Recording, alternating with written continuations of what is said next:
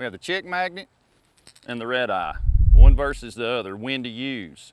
Typically, now for me this is, I don't know, a little tight because I like to use them pretty much at the same time of year. That is my favorite, and that is the time of year when it's cold. I'm talking the red eye when the water's somewhere around 50 degrees. This thing is poison.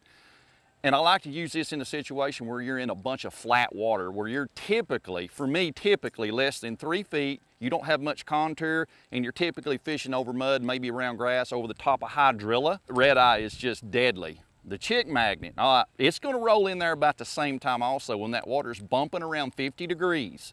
This chick magnet, that's when it's really kicking at its best. But also as the fish come in to spawn, as it bumps up towards 60, you can still catch a lot of fish on this. And I use this thing pretty much year round anyway, but my favorite time is from 50 to 60 degrees.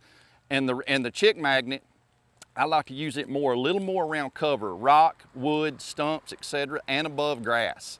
So the cold time of year, early spring, these two baits are critical in my arsenal. This in the more flat water, and this where you've got a little more cover, such as rock, wood, etc.